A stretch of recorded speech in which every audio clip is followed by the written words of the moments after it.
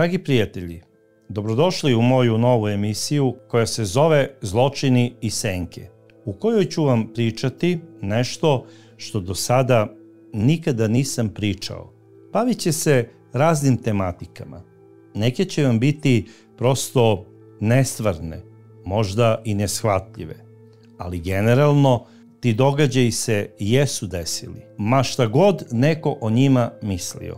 Možda je ovo neka priča koja će za nekog zvučati kao horor ili mašta nekog čoveka, ali moramo biti svesni da živimo u svetu gdje su nam neke stvari neobjašnjive. I ma koliko se trudili da nađemo razumsko ili logičko rešenje, neke stvari zauvek ostaju misterija, pa i zločini. Da li su oni direktno izvršeni od strane nekoga ili indirektno uticale da neko izvrši određenu vrstu zločina, to je zapravo jedna tema koja će biti analizirana u ovim emisijama. Večeras ćemo pričati o afričkim maskama. Zato što sam to jednom spomenuo u jednoj drugoj emisiji koju radim, zapravo u čudnim pričama o slučaju Filipa Zavadlava i o njegovom ocu koji je bio ljubitelj afričkih maski. Rekao sam da imam neprijatno iskustvo sa afričkim maskama i mnogi od vas su hteli da čuju šta se to meni tako strašno i neprijatno desilo sa ovim predmetima. Generalno, za nekog su to predmeti, za nekog je to sveti simbol, a za nekoga je to obredna stvar koja se koristi u raznorazne svrhe u Africi. Za mene je afrička maska jedna velika misterija i neprijatno iskustvo iz života. Pre svega, zavisno od toga u kojim se obredima one primenjuju, one izrače takvom energijom.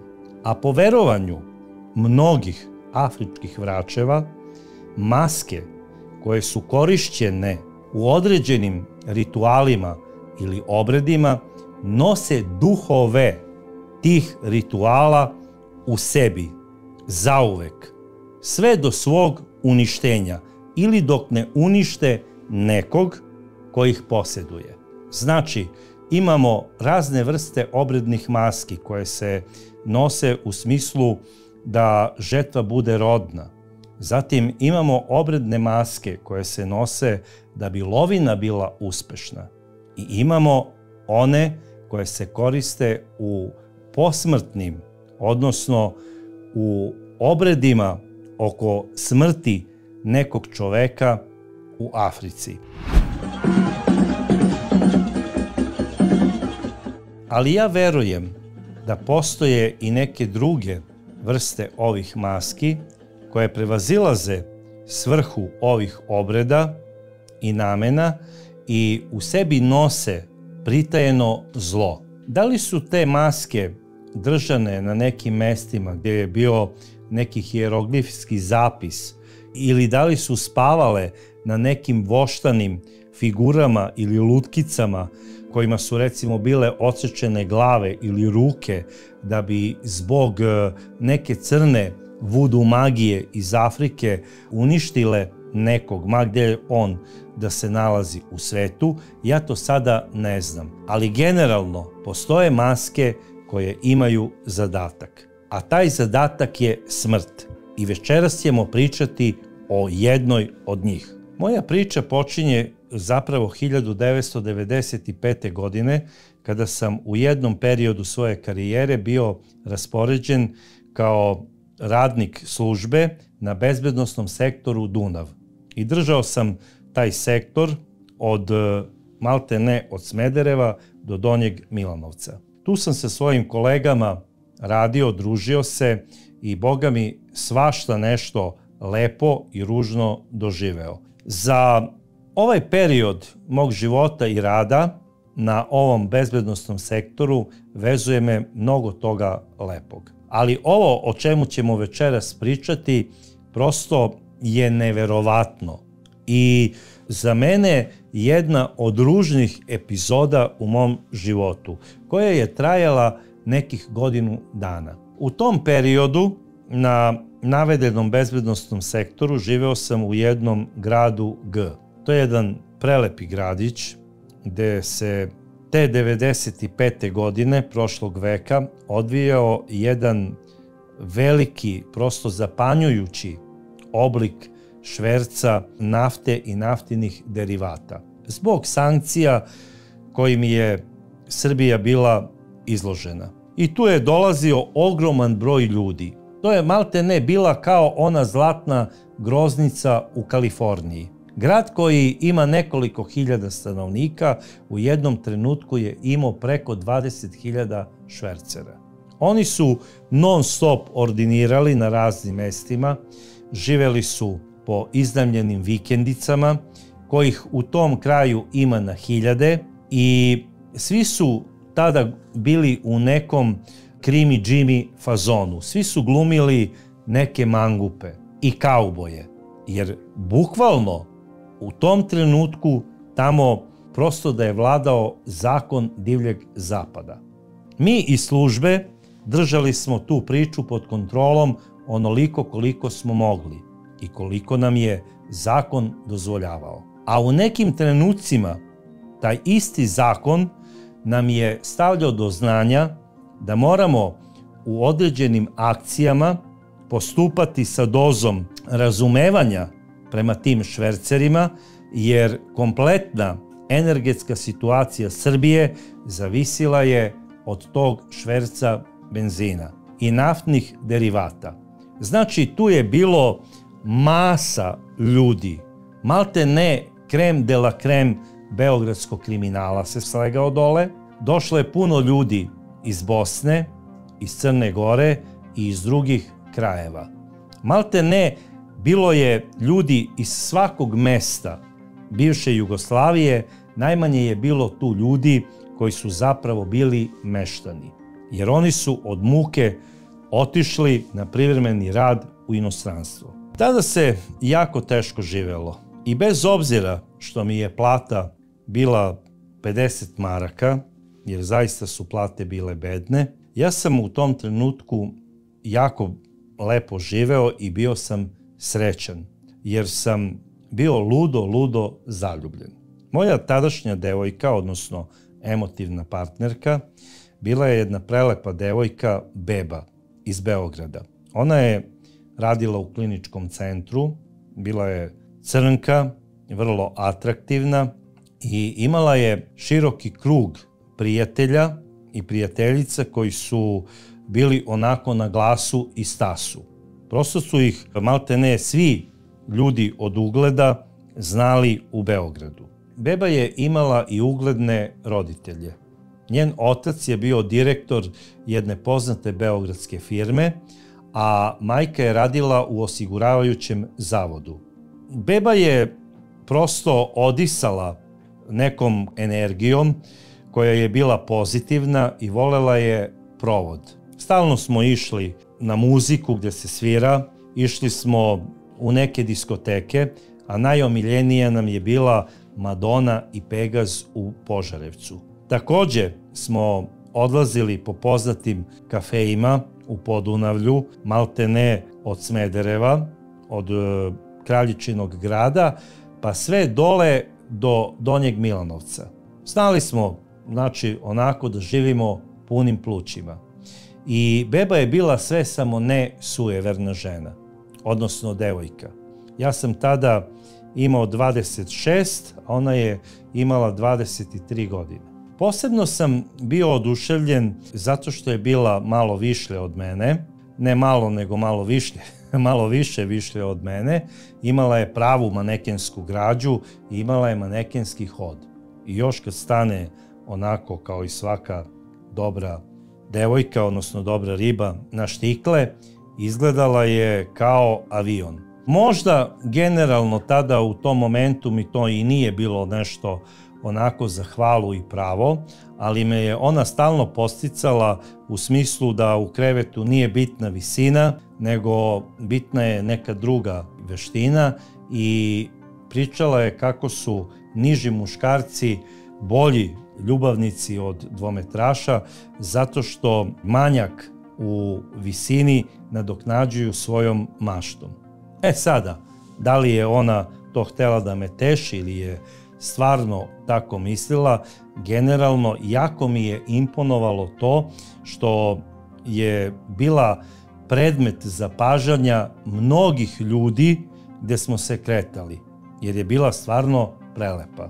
I danas je prelepa žena, živi u inostranstvu, tamo je srećno udata i ako slučajno gleda ovu emisiju, ja je ovom prilikom pozdravljam i želim joj svako dobro. Inače, Bebin brat od strica u tom periodu, 95. godine, Veki, bavi se švercom benzina.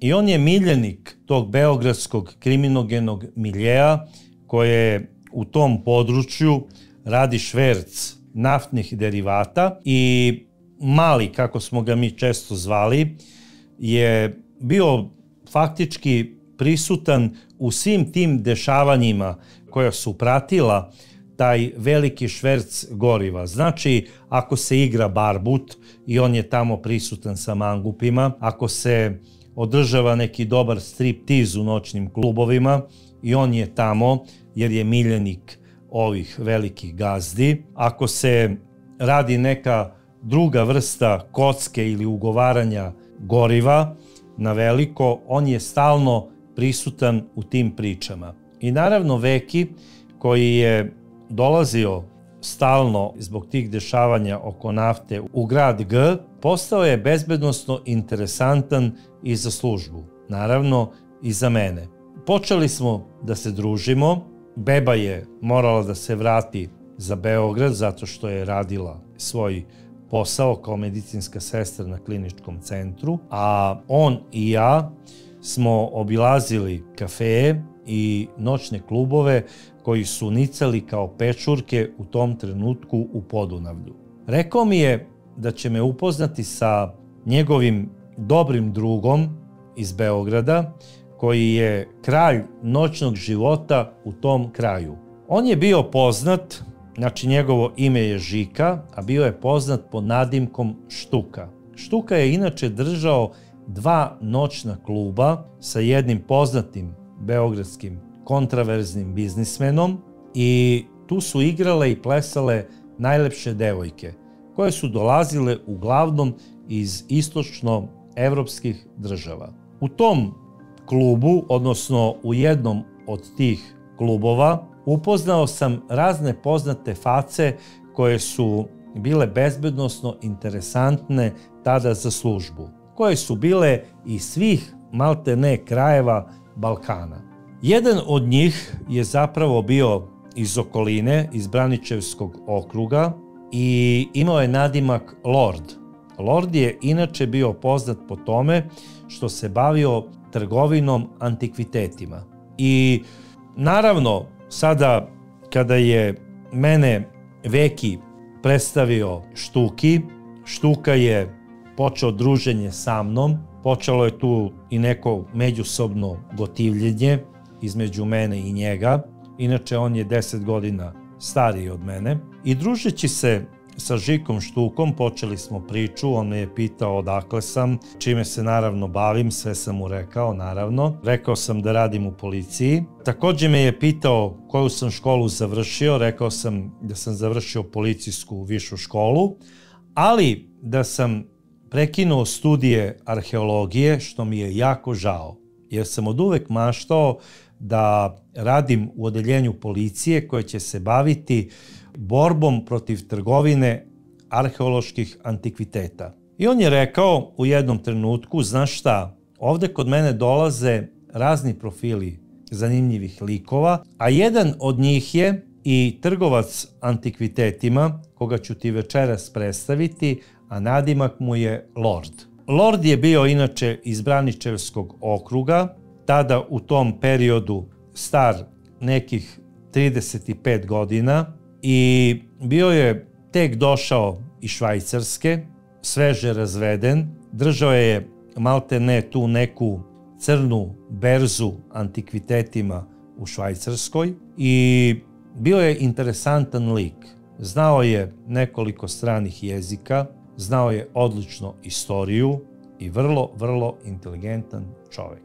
Također sam primetio da stalno ima veliku količinu novca, da je obučen u tadašnjem dizel fazonu, zapravo patike, trenerice, kožna bokserica, debeo lanac od zlata, što se naravno nije baš uklapalo sa nekim ko se bavio ovim poslom, ali generalno to je bila moda tog vremena.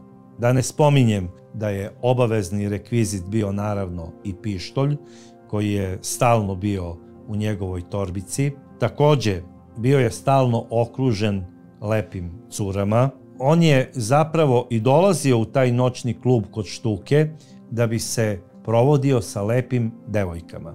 I naravno, sve u interesu službe i države, ja sam odpočeo druženje i sa Lordom.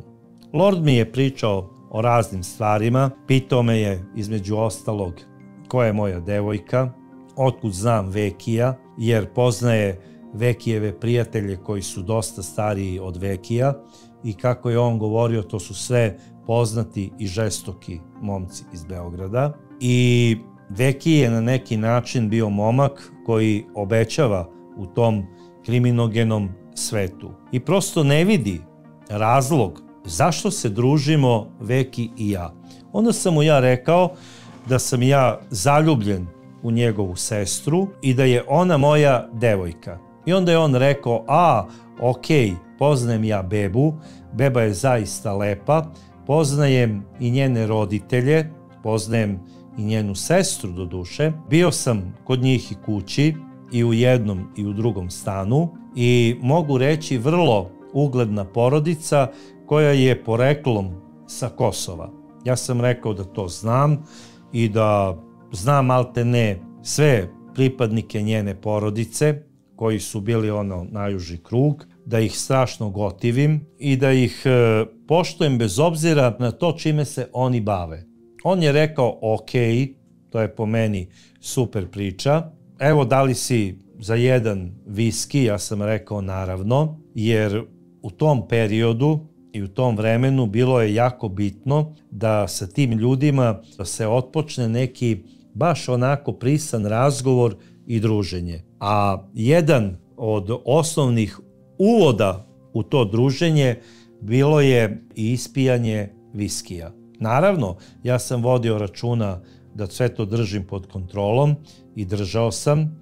Znači, nikada nisam bio pijan, pre svega zato što sam uvek imao oružje i hteo sam da budem onako pri čistoj svesti i pameti, što bi se reklo, u svakom momentu. Inače, za one koji ne znaju, pripadnici službe moraju da se druže sa licima iz kriminogene sredine i sa ljudima koji se bave raznim sumnjivim poslovima, da bi uvek bili u toku šta se radi i da bi znali rešenje nekog krivičnog dela ako se uopšte desi u nekom datom trenutku.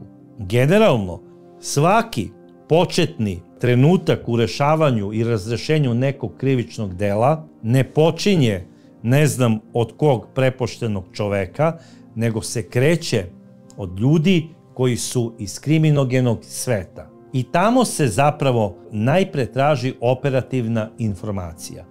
A ja sam radio takav posao gde non stop sam morao imati pregršt operativnih informacija. I onaj policajac koji radi kao operativac i kaže vam da ne poznaje ni jednog kriminalca, niti da kriminalac poznaje njega, verujte mi da nije dobar policajac. Ili ne govori istinu. Tako da sam ja, zato što mi je to bilo interesantno, nastavio druženje sa ovom ekipom. I došlo je leto. Moja prijateljica, odnosno moja devojka, Beba i ja, planirali smo da idemo u Bečiće, na Crnogorsko primorje, na letovanje. I ja sam tamo rezervisao sobu u našem hotelu koji se zvao 13. maj. Inače, to je policijsko odmaralište Savezne državne bezbednosti.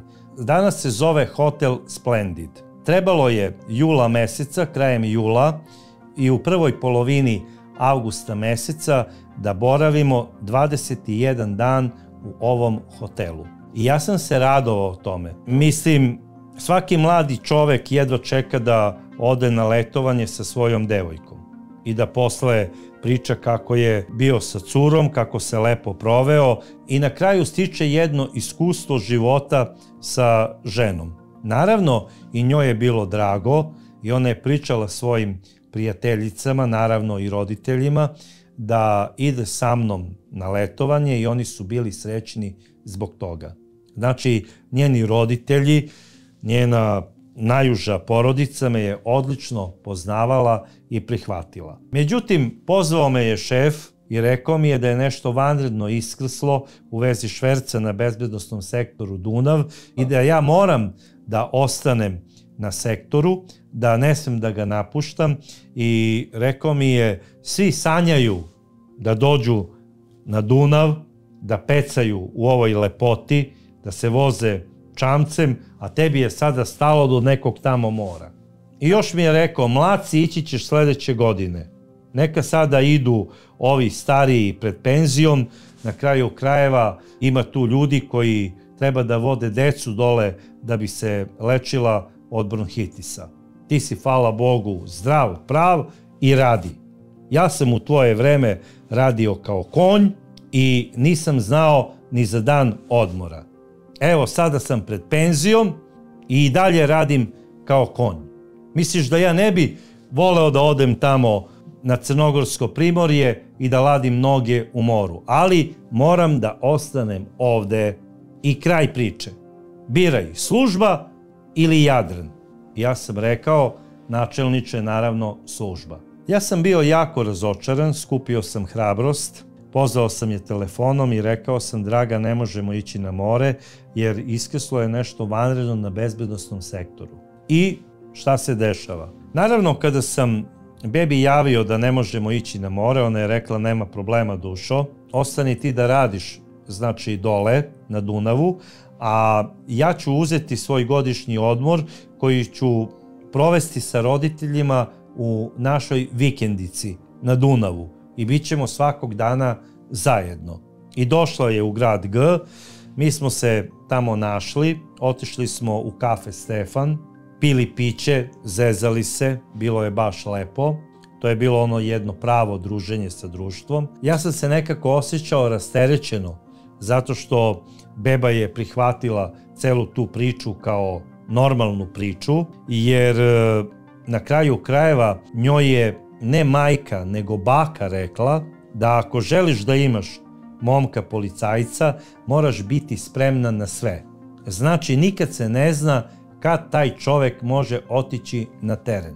Ti zapravo imaš čoveka na koga ne možeš računati sigurno, u smislu tada i tada idemo na letovanje, tada i tada idemo na zimovanje ili na slavu kod kumova. Po potrebi njegove službe on može biti stalno aktiviran. I generalno je to živa istina. Tako da je beba to sve prihvatila kao nešto što je normalno. Naravno, to se sve čulo u društvu, braca ne ide na more, ostaje ovde da radi. Međutim, šta se dešava? Dolazi jedan moj kolega Maki i kaže, braco, plati piće i kaži Dragička. Ja sam rekao, platit ću piće, ali šta sada Dragička? Kaže, video sam depešu, od ponedeljka si na godišnjem odmoru. Ideš na odmor. I ja sam onako revoltiran, rekao, dobro, plaćam piće, ali ne idem na odmor. Sad baš iz inata neću da idem. Sada, u sklopu tog istog društva sedeo je i čovek koga sam ranije pomenuo i rekao sam da se zove Lord, trgovac antikvitetima. Onda je on rekao, slušaj mali, nemoj da si takav i nemoj da si nakljaj srca, koristi godišnji odmor, spakuj se sa devojkom i idi na more. Onda sam ja rekao, ne, sada ostajem. Jer znate u čemu je jadac? Sada ću vam reći. Poenta priče je u tome da ja nisam imao para da odvedem bilo gde svoju devojku na more. Zato što mi je plata bila 50 maraka. Ja sam mogao samo da odem u naš policijski hotel 13. maj u Bečićima. Jer nam je tamo bilo sve obezbeđeno i cene u tom hotelu su zaista bile kao sada u Skupštini. Malte ne, imate sve za džabe. I bilo mi je sada glupo kako ja da odem recimo Budva ili negde sa bebom, a imam 100 maraka ušteđevine. To je neizvodljivo. Znači ne bi mogao da platim ni prenoćište za 5 dana. A gdje su izlasci, gdje je ovo i svašta nešto. I onda izvedem mog druga Lorda i kažem mu, vidi druže, blago tebi, zato što si pun kao brod, ja ne mogu ići na more iz tog i tog razloga. Ali to ne mogu reći pred bebom jer ispašću papak. I onda on rekao, jao, tek sada kapiram, izvini, molim te, ovdje svi okreću velike pare, svašta nešto se dešava. Evo sada ću ja da napravim kombinaciju da ideš ti sa svojom devojkom umjesto mene na jedno krstarenje oko Sicilije, koje sam ja već uplatio za mene i moju bivšu suprugu još pre mjesec i po dana, ali generalno smo se razišli. To more koje sam ja planirao u južnoj Italiji je trebalo da nas pomiri i približi, ali mirenja između mene i nje nema. A sada ću ja sa društvom da skupim novac, da vas mi pošaljemo na more i da imate za trošak. Ja sam bio šokiran, rekao sam nemojte to da radite Lorde, jer generalno ja to ne smijem ni da prihvatim. Ako bi saznali moji šefovi iz službe da sam ja uzeo od tebe neki novac ili da na tvoj račun idem na letovanje, ja bi bio totalno izbrisan iz službe, ne samo suspendovan, nego najuren. On je rekao, ma daj čoveče, ovdje svi nešto rade, idem sada da ja da se dogovorim da osiguramo što više para i daćemo vam i vi idite na letovanje. Naravno, ja sam pozvao bebu i rekao sam da odemo do mog stana, što je ona i prihvatila. Sutra dan, iako je bila nedelja, u kancelariju moga šefa došao je čovek iz glavne centrale iz Beograda. Pozvali su me na razgovor, ja sam otišao i doslovce mi je ovako rečeno. Imamo informaciju da ti je Lord ponudio da ideš sa svojom devojkom na more umjesto njega i da tamo treba da provedete neke 3 nedelje na Siciliji. I ti ćeš ići na to letovanje, prihvatit ćeš tu ponudu i od danas si na godišnjem odmoru. Ali tvoja devojka ne može iz bezbednosnih razloga da ide sa tobom. Interesuje nas šta Lord radi, zašto je hteo da ide na Siciliju i da li se bavi trgovinom nekim antikvitetima na relaciji ovaj deo Balkana, Italija. Jer generalno on je čovek koga poznaje ne samo policija Balkana, nego čitavog Interpola. Bezbedno je interesantan svima. A s obzirom da imaš dosta iskustva u vezi arheologije, na kraju krajeva ti si i studirao arheologiju, ti ćeš najbolje znati da prepoznaš da li je u pitanju neka trgovina antikom. Bio sam šokiran, nisam znao kako to da kažem bebi. Našli smo se odmah posle podne, pričali smo na tu temu i rekao sam da me služba šalje na posebni zadatak o kome njoj ne smem ništa da govorim. Ona je to odmah razumela, rekla je da ona se vraća za Beograd, da prekida svoje letovanje u gradu G i nastavlja sa svojim radom. Ja sam se našao te večeri sa Lordom i rekao sam, dragi prijatelju, možemo ići na letovanje bez problema za Italiju, to je okej, ali možemo ići ti i ja, jer mojoj prijateljici bebi je istekao pasoš i nema vremena da se čeka sada dok se to uradi i generalno ona ne može da ide. I on je rekao, nema problema, krećemo u sredu, idemo do Bara za Crnu Goru, a iz Bara idemo brodom Sveti Stefan do Barija, odakle posle nas preuzima turistička agencija iz Italije i odlazimo na Siciliju. I tako je i bilo. I stižemo mi brodom Sveti Stefan u Bari, gde nas je lepo dočekao čovek, Crnogorac, i odvezao nas je do jedne posebne privatne luke, gde nas je čekao brod Hidrokril. Na tom brodu je bilo 50-ak ljudi, znači što devojaka, što muškaraca, i uglavnom su bili svi iz Crne Gore. Devojke su bile iz istočnoevropskih država, uglavnom Rusija, Ukrajina. Ja sam u tom trenutku kao mlad čovek to doživeo kao specijalni doživljaj. Osjećao sam se nekako posebno, kao da sam u filmu o Jamesu Bondu i kao da će svakog trenutka da se i on pojavi na tom brodu.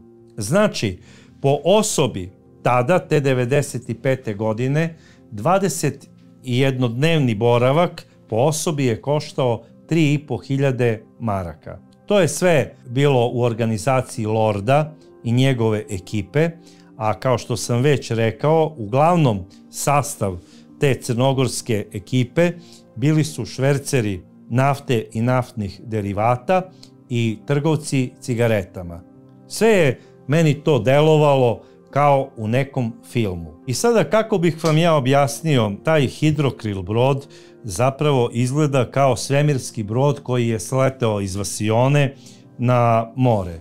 Unutrašnjost broda, to je tako sređeno da ja vama ne umem da objasnim. Sobe su u fullu, to je do perfekcije. Znači, ima kino dvorana, ima aperitiv bar u kome nema šta nema od luksuznih pića, ima bilijar sala, ima naravno prostorija gdje se kocka, jer kako možete da zamislite ekipu iz Crne Gore ako se ne igra rulet ili barbut. Zatim ima plesni onaj podijum gdje ove devojke igraju, gdje se zezaju, tu naravno ima i klavir, neki muzičar svira neke pesme, meni je u tom trenutku izgledao kao Frank Sinatra i sve je to nekako izgledalo ono u pravom fazonu kao idem na Siciliju. Lepši način i bolja varijanta mog prvog susreta sa Sicilijom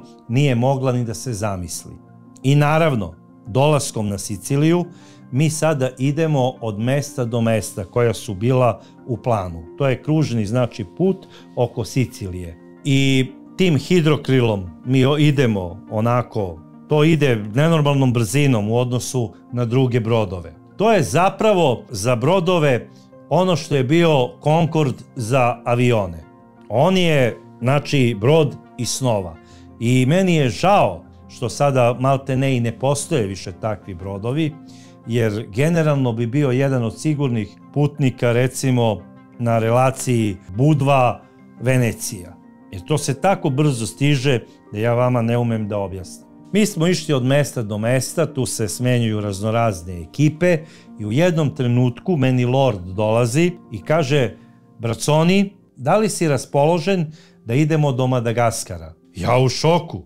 Rekao, kakav bre sada Madagaskar? Generalno, ne znam, ja sam rekao, ajde, javit ću ti sutra, prosto sam šokiran da vidim da li mogu da produžim godišnji odmor ili ne. I naravno, ja sam iz jednog hotela pozvao svog šefa u njegovu kancelariju i on mi je rekao doslovce ovako: braco, ni slučajno, ti ne ideš za Afriku. Kasnije mi je on to objasnio kada sam se vratio, da se u jednom trenutku plašio da sam možda provaljen u nekom svom operativnom radu i da hoće da me se otarase. Gdje da te šaljem za Afriku, kako posle da te opravdam, da li su te pojeli lavovi, ajkule ili ljudožderi, mislim, generalno, ti ne ideš. Znači, Sicilija i nazad za Budvu. Osim toga, za Afriku je u to vreme bilo potrebno da imate određene vakcine, koje ja nisam primio. Naravno, nije ih primio ni Lord, ali generalno on je išao na svoj rizik. I otišao je. Mi smo se tu rastali, on je sa nekom grupom od 4-5 ljudi otišao za Afriku. Do nikakvih operativnih informacija o njegovom radu u Italiji ja nisam ni došao. Čak sam iskapirao da to putovanje i nije bilo zamišljeno radi nekakvih poslovnih kombinacija, već samo radi provoda. I naravno, brod nas je vratio prvo do Brindizija, a iz Brindizija za Bari, a onda sam ja posle isto trajektom Sveti Stefan došao do Bara, a iz Bara za Beograd i nazad kod svoga šefa.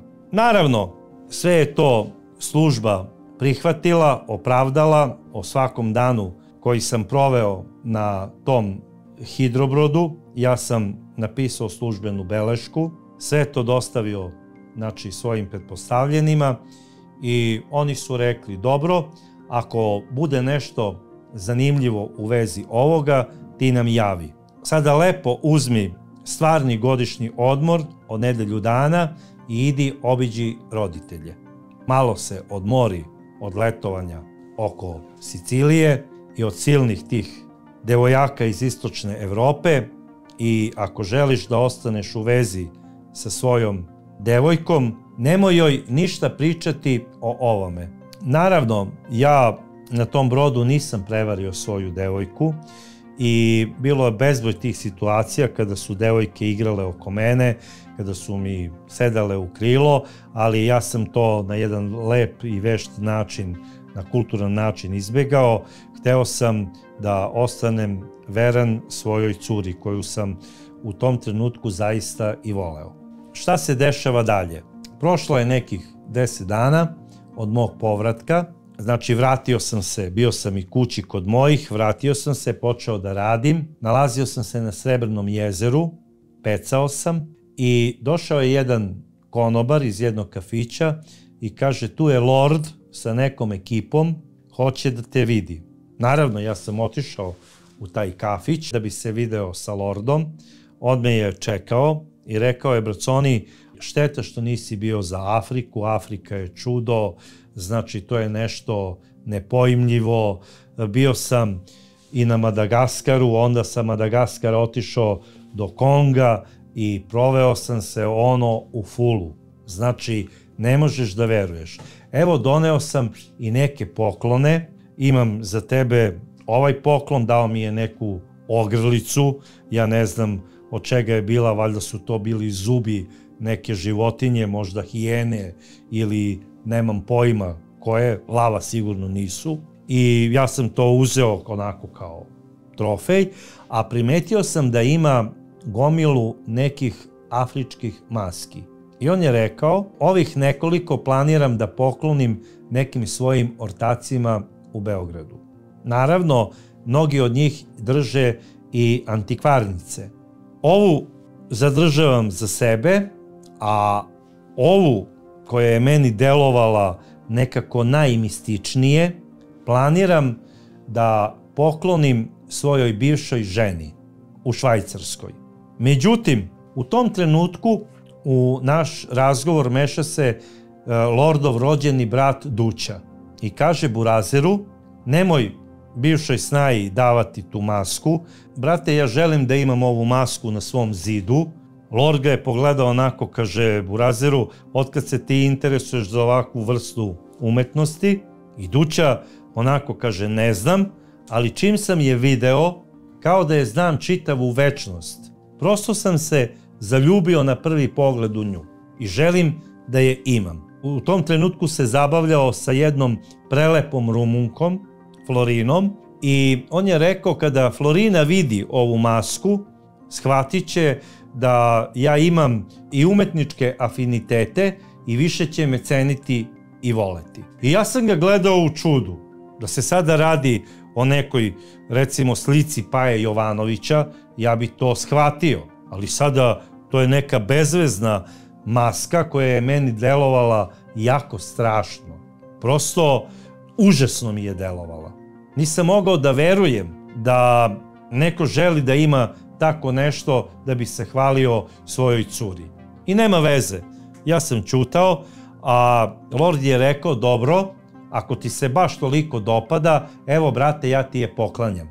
Oni su se izljubili i naravno Duća je uzeo onu masku, stavio je u neku torbu i odneo je da bi je stavio u svoju sobu kući i da bi se pohvalio svojoj curi, šta mu je brat doneo sa putovanja iz Afrike. Sutra dan, kada smo se sreli Lord i ja, imali smo vrlo zanimljiv razgovor. Lord mi je rekao, kaže, braco, osjećam neko veliko olakšanje što sam onu masku poklonio mom bratu Dući, jer ti ne znaš, mi u jednom periodu nismo govorili i sada, pošto sam mu poklonio ovu masku, kao da mi je Bog dao neko olakšanje i osjećam se nekako rasterećeno. Naravno, prošlo je možda 10 dana i ja sam bio u svojoj kancelariji, pisao sam neki izveštaj, zazvonio mi je telefon. Bio je to jedan od inspektora i rekao je, braco, desilo se nešto zanimljivo po bezbednosni sektor. Zapravo, Duća, rođeni brat tvog druga Lorda, izvršio je u kafeu svoje benzinske pumpe ubistvo svoje devojke Florine iz pištolja, a potom je izvršio i samoubistvo. Bio sam u šoku. Ja nisam mogao da verujem da je on meni to rekao. Nisam ni znao da je imao neko oružje i naravno iz poštovanja prema Lordu ja sam i prisustvovao Dućinoj sahrani. I posle sahrane otišli smo na taj ručak koji se obavlja za pokoj duše i Lordova majka je posle ručka prišla Lordu dok smo mi sedeli i dalje ispijali piće za pokoj Dućine smrti i rekla mu je, ono čudo što si stavio na Dućin zid je smrt. To ga je ubilo i njega i njegovu devojku. I to treba uništiti. Naravno, i ja i Lord smo bili iznenađeni, nismo u tom trenutku ni shvatili zapravo o čemu priča njegova majka, ali kasnije iz razgovora, pošto su oni pričali na vlaškom, odnosno na rumunskom, shvatio sam kada mi je Lord objasnio da ga ona optužuje za onu masku koju je doneo iz Afrike, da je ona izazvala smrt njegovog brata. I posle toga, pošto je Lord u međuvremenu one maske razdelio svojim prijateljima kako je planirao, on je uzeo onu masku sa Dućinog zida, odneo je u svoj stan i odmah me je ujutru pozvao telefonom dok sam ja još spavao. Rekao je, braco, čekam te na kafi. Ja sam otišao tamo i dok smo ispijali kaficu, kaže, nećeš verovati, imao sam noćne more. Da li je to posljedica onog maminog razgovora sa mnom, koji me je prosto ubedila da je ona maska ubila mog pokojnog brata, ne znam, ali cele noći imao sam strašni teret, kao da je nešto bilo prisutno u sobi. Neka teška, čudna energija, vampirskog tipa. To je neka đavolja priča. Ko zna kakva je ono maska. I sada, naravno, on je odlučio da masku baci. Pošto sam se tog dana sreo sa svojom devojkom Bebom, ja sam joj sve ovo ispričao. I ona je rekla, ma daj, to su gluposti, praznoverija, hoću da vidim tu masku. Moja drugarica radi u muzeju Afričke umetnosti i ja ću joj tu masku pokazati da mi kaže tačno o čemu se radi.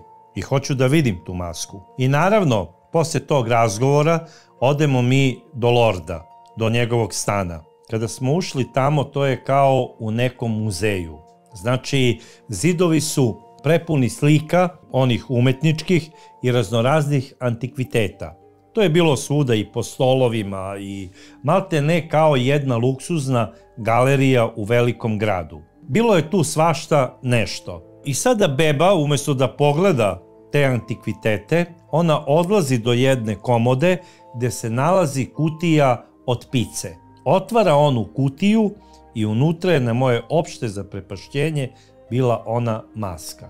Kada sam je pitao kasnije kako je znala da ode do te kutije, ona je rekla nešto ju je vuklo tamo. Rekla je da je maska božanstvena i da hoće da je pokaže svojoj drugarici koja radi u Muzeju Afričke umetnosti u Beogradu. Lord je rekao, u redu, evo ja ti ovu masku poklanjam jer i onako sam mislio da je spalim. Mislim da je ona smrt i da mi je ubila brata. Beba se na to samo nasmejala. Zvala me je odmah po odlasku za Beograd telefonom i rekla je da se videla sa svojom drugaricom Anom, koja joj je potvrdila da se radi o dogonskoj obrednoj masci koja se nosi u vreme posmrtnih rituala i kada se obavljaju te neke svetkovine u čast pokojnika i da je maska najverovatnije pripadala nekom dogonskom vraču. Ona se zahvalila, masku je odnela u svoj stan i stavila je na zid dnevnog boravka. Da bi se onako hvalila prijateljicama, drugovima i još je rekla da sam tu masku njoj poklonio i ja, pošto me njeno društvo uglavnom i znalo. Ta maska je bila punih 40 dana u stanu moje devojke. U roku od nepunih mesec i po dana, znači tačnije 40 dana, na prosto misteriozni način umrla su oba bebina roditelja, i majka i otac, pod nerazjašnjenim okolnostima. A jedna rođaka koja je bila kod njih nekim povodom i ostala da prespava, pošto je živela u Novom Sadu i danas tamo živi, hvala Bogu, rekla je da se nešto čudno dešavalo te večeri kada je ona spavala u njihovom stanu.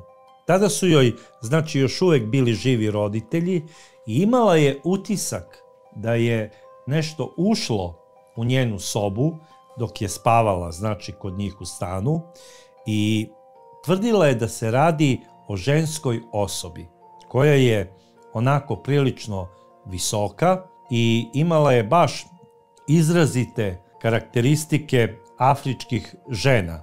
Znači, velike obline, visoka, duguljasto lice, velike usne i jako kovrđavu i dugu kosu.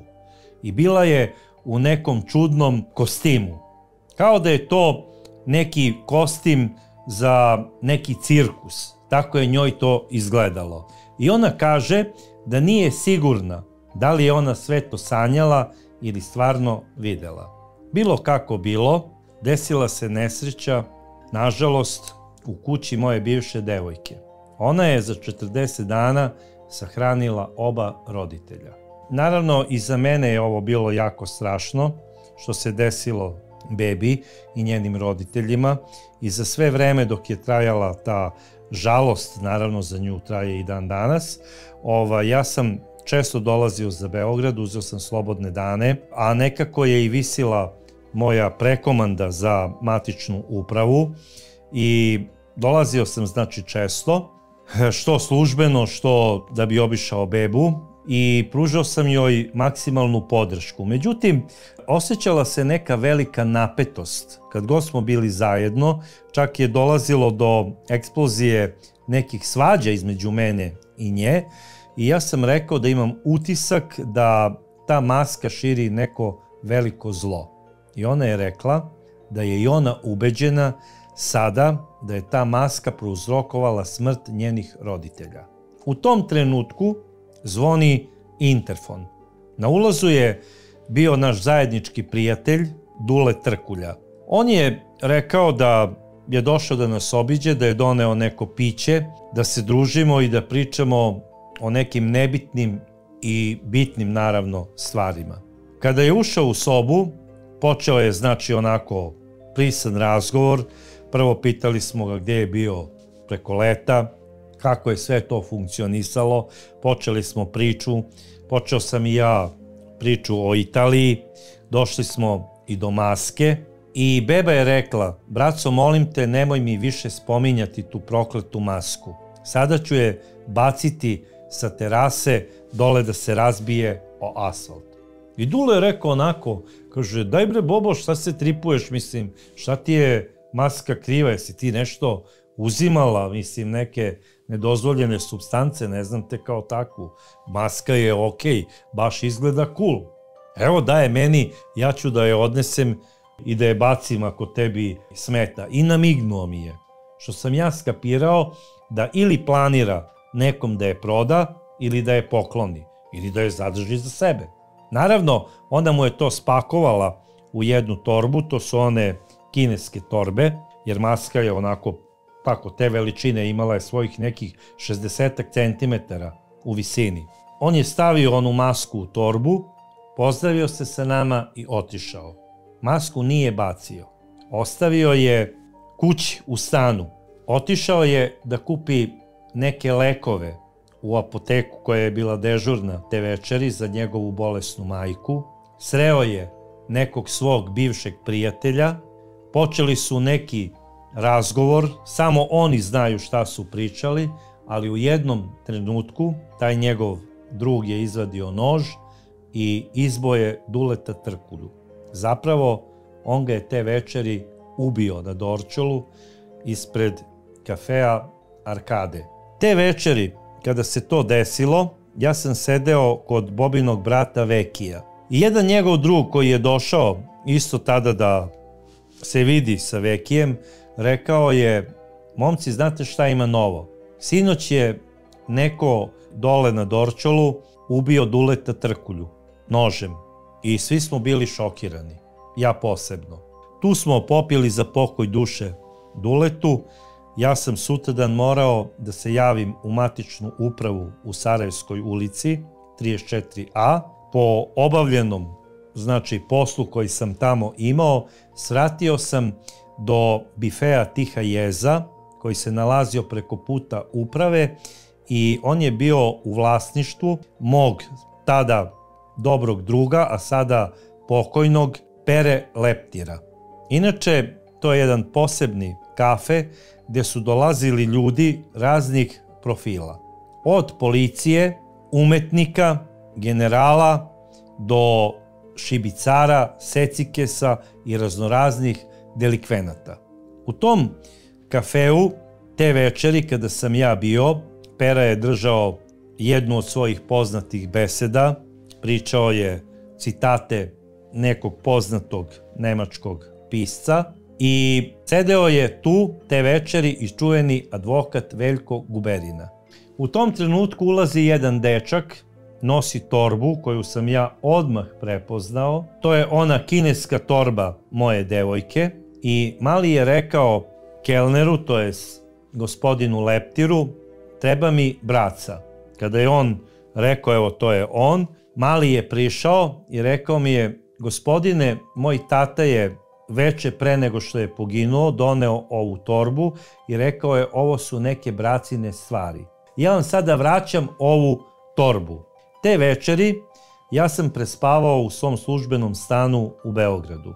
Maska je bila kod mene, jer hteo sam da sutradan pozovem svoju devojku, koja je, znači, te večeri imala dežurstvo na kliničkom centru i nisam hteo da je uznemiravam i da joj saopštim kako se Maska opet začaranim krugom vratila kod mene i da osjećam neki problem.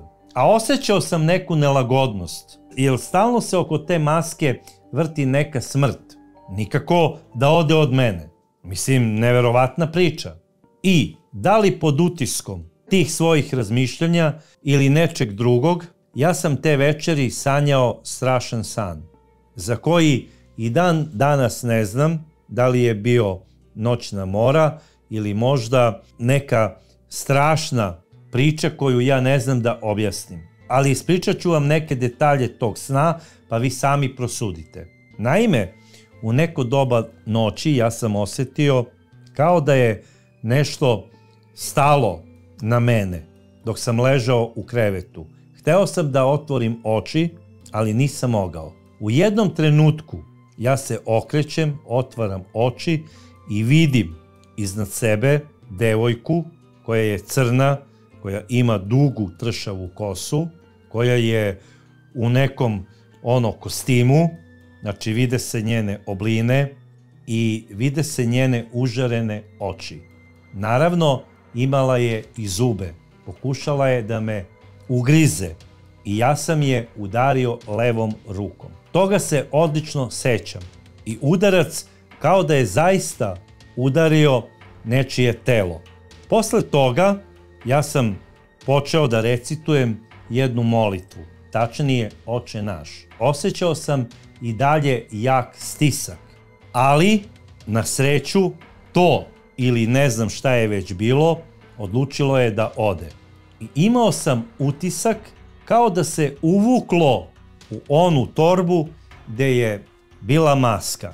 Pošto sam znao da bife Tiha jeza radi još uvek, iako je to bilo negde oko 3 ujutru, jer sam odlično znao koja je ekipa tamo ostala da bi kockala, ja sam uzeo onu torbu, obukao se i pošto je to bilo svega nekih 200-300 metara od mog stana, otišao do bifea.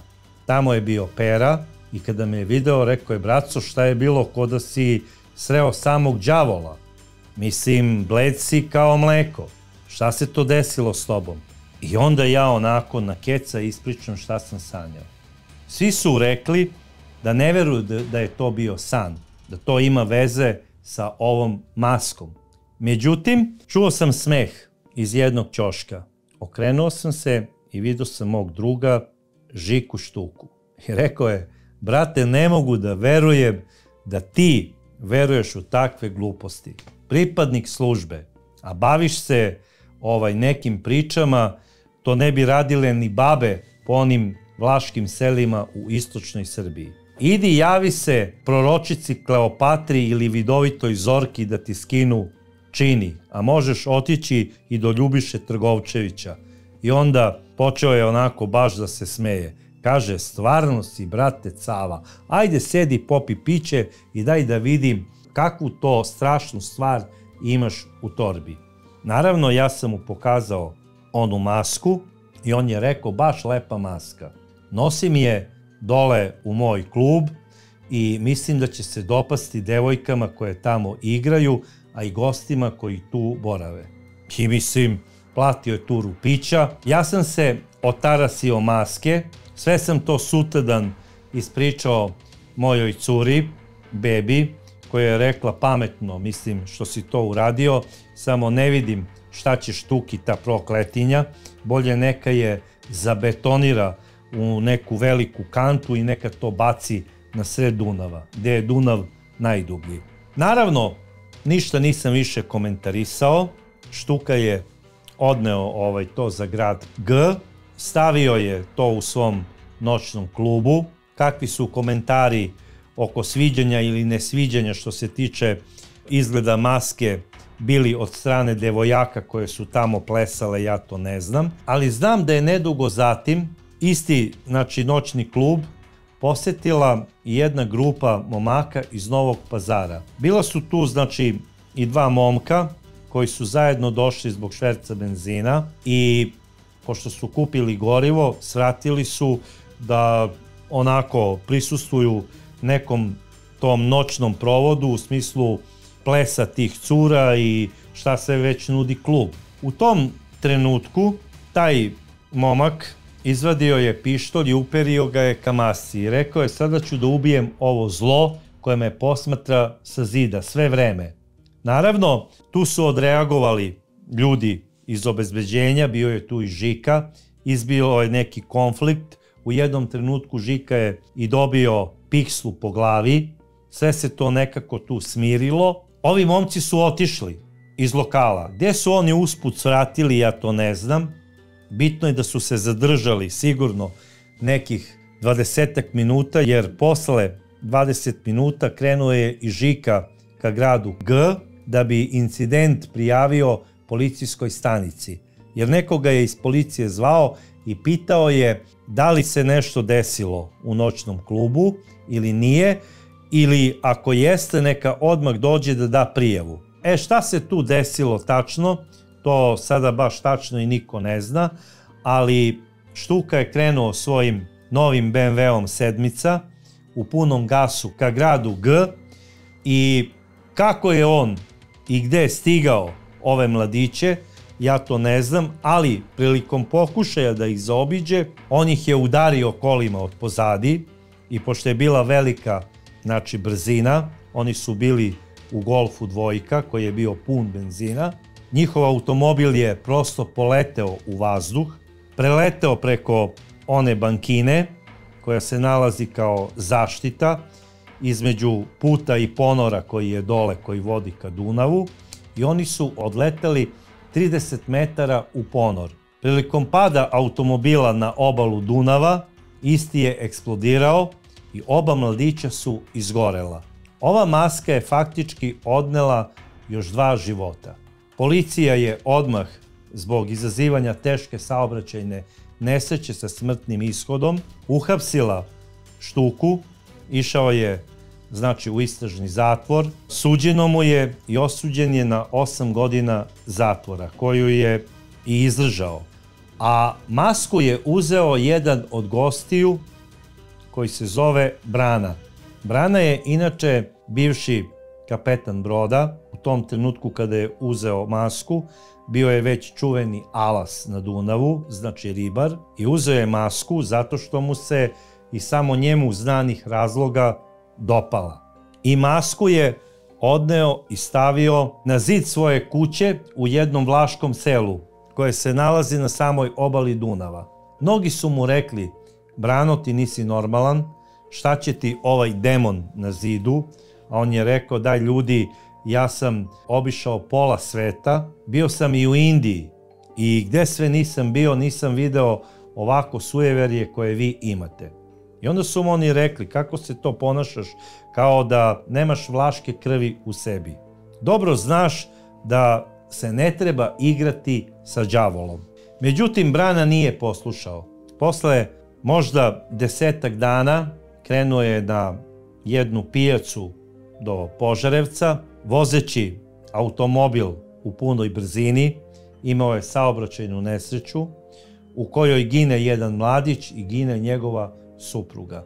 On je bio teško povređen, jedva je preživeo i po izlasku iz bolnice, naravno imao je neka suđenja zbog izazivanja teške saobraćajne nesreće, ali ovu masku on je dao jednoj ženi koja se bavi vlaškom magijom i ona je rekla: ovo je veliko zlo i moram da sazovem sada skup vračara, da ne kažem veštica, koje će uraditi ritualno spaljivanje ovog zla.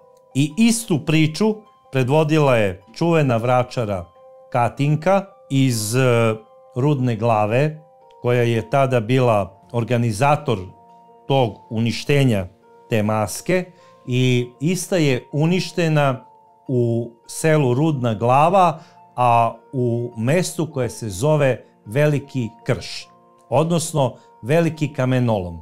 Sada ja ne znam koliko je vama uopšte sve ovo normalno što sam ja vama ispričao. Mnogi veruju, mnogi ne veruju, ali generalno ove maske se izrađuju iz više razloga. Izrađuju se, znači, radi rituala, izrađuju se i u komercijalne svrhe, kao suveniri, one su bezopasne.